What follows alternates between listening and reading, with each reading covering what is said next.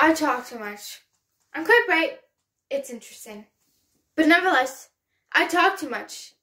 You can see already I'm saying more than I should. Men hate it for a woman to blurt out, I'm bright. They really think she's saying, I'm as bright as you are. As a matter of fact, that is what I'm saying. I'm as bright as the brightest men I've known. That's why it's a mistake to talk too much. Men fall behind and feel challenged and grow hostile.